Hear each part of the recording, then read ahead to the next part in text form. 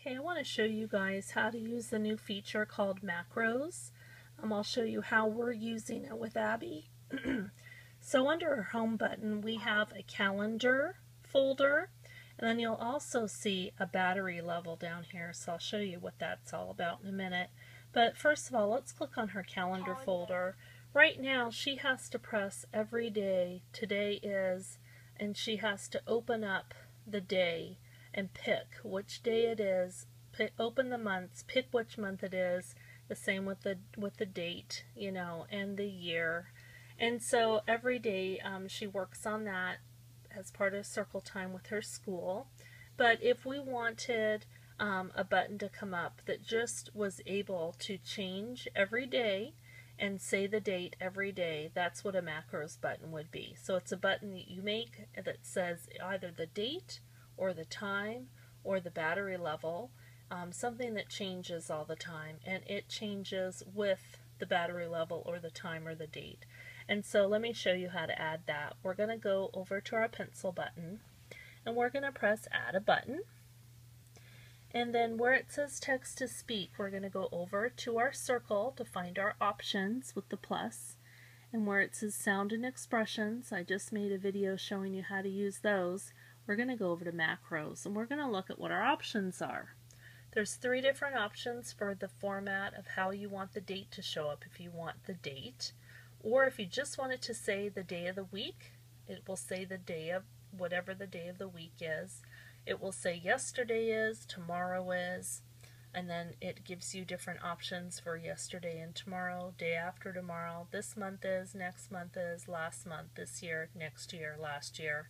And then you've got some options for time, if you want the full time in different formats, the hour, the minute, and then there's the battery level. So right now let's go ahead and set it up for the date. We're going to go ahead and press date long format. And you'll notice that the label has the whole date up here. So what I'm going to do is, for the label, I'm going to get rid of that, and I'm just going to have it say today is. So you can put whatever you'd like there.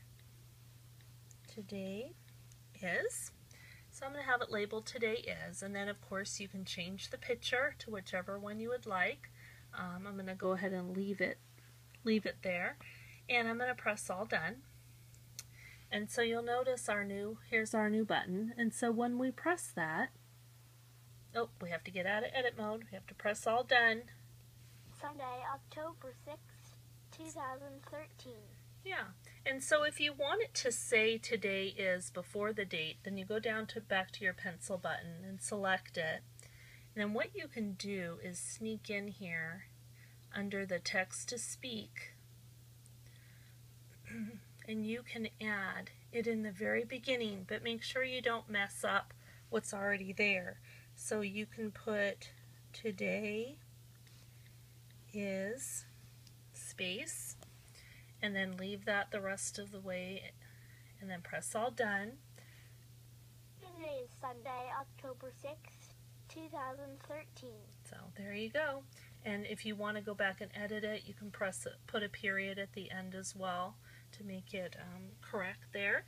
So that's one example of macros. So let's go back to the pencil button, edit, add a button, and I'll show you about the battery level.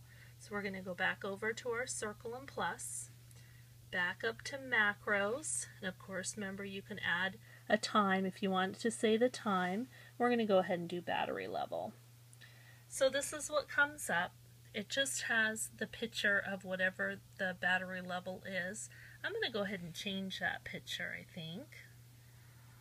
Choose a symbol. I'm going to type in battery. See what we have as options. So I like that battery picture. And so we're going to leave the label as the percentage so that we can see when we see that button what percentage level we're at. And we're going to press all done. And we're going to press all done in editing. So now 55%. we have what our battery level is. And so anytime you want to check, you could put that on the home page, or if you wanted to check, you could go under calendar and look, or as you see, I have it here under her home folder as well, so you can put that wherever that would be handy. So that is how you use macros. Pretty cool new feature. Enjoy.